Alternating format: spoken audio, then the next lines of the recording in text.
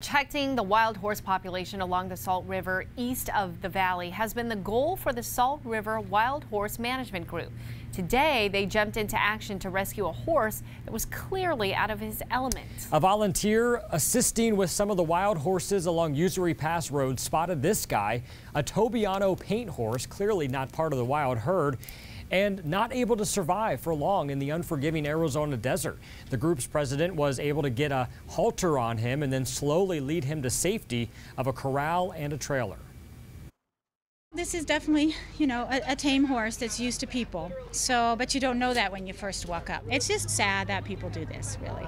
It's not very smart, and we want to just really warn against anyone who's even thinking about it. Don't dump your domesticated horse on the river or in the Tonto National Forest, because he's just going to starve and dehydrate out there.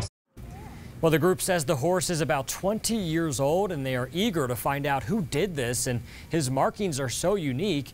So if you've seen this horse, you're asked to contact Salt River Wild Horse Management.